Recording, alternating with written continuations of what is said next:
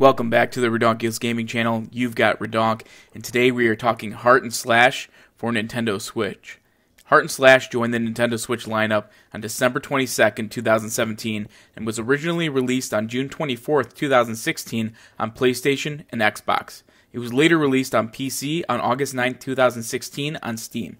If you are unfamiliar with Heart&Slash, it is a brawler roguelike game that is not for the faint of heart. It is a difficult single-player game that is set in the world run by robots 100 years after the Robovolution. Heart&Slash is a difficult game, there's no two ways about it, and there's a lot you have to adjust to if you have never played the game on console or PC. You play as a robot named Heart, who seems to be the only robot not under the influence of the all-seeing machine, aka the Quality Assurance System. The game begins 100 years after the Robovolution, and humans no longer exist as a result. Movement is your first adjustment, as the game is designed to be incredibly fast-paced and your robot buddy needs to stay ahead of the curve. What you're seeing here is not sped-up footage, it's the actual pace of the game. The adjustment in the quick movement speed automatically flows into your combat. Combat is simplistic in design, but you often find Heart going up against several enemies at once that all need to be held in check. Your style of combat is going to change dramatically after each death. When you spawn, you enter a room where you're given 3 random weapons, traits, or shields. At one spawn, you may find yourself fighting with boxing gloves, or the next spawn, you may be wielding a lightning hammer. The primary weapon changes your fighting style dramatically, as each weapon performs combos with different results. I'll go ahead and mention this for a third time. Heart&Slash is a very challenging game, and the game changes drastically from one run to the next. This is not only due to your starting weapons, but also due to randomly generated levels.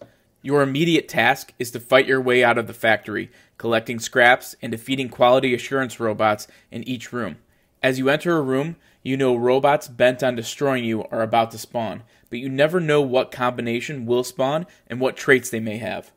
Certain enemy robots may have weaknesses to different weapon or element types. On the flip side, they may also have resistance to those same elements or weapons, so you will need to be savvy with your secondary weapons as well.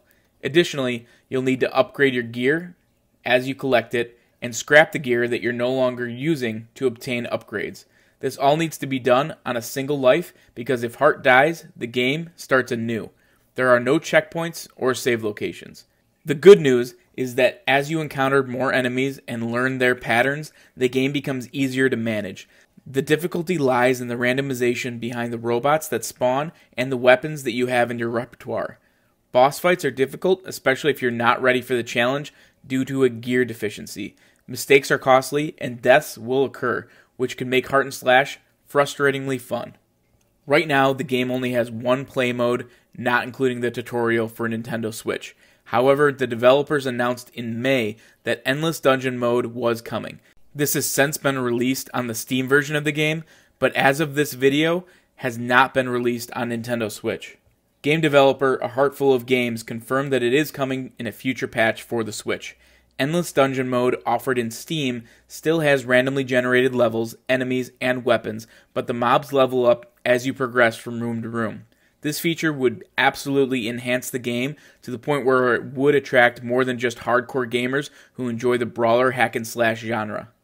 Heart&Slash is one of many indie games that has flocked to the Switch. The game was met with positive reviews upon its initial release, but fits into a smaller niche of the gaming landscape. As a hardcore single-player brawler, the game has incredible replayability thanks to randomization of mobs and weapons spawned. On the other hand, every mistake or movement made in error is very costly. If you get off to a poor start on a run, it almost makes sense to reset and try again to buy more time to find more scraps or upgrade your weapon. A death means a complete reset, which can absolutely deter gamers. The game had issues immediately upon launch on the Switch, but those performance issues have since been resolved. Heart&Slash has a respectable amount of unlockable content and offers nuanced gameplay for each run thanks to the randomly generated mobs and weapons. Therefore, Redonkulous Gaming gives Heart&Slash for Nintendo Switch a score of 7.4 out of 10. However, when Endless Dungeon Mode is released, this score is likely to increase. Was this review helpful? Let us know in the comments section below. Did you enjoy this video? If so, go ahead and subscribe to our channel.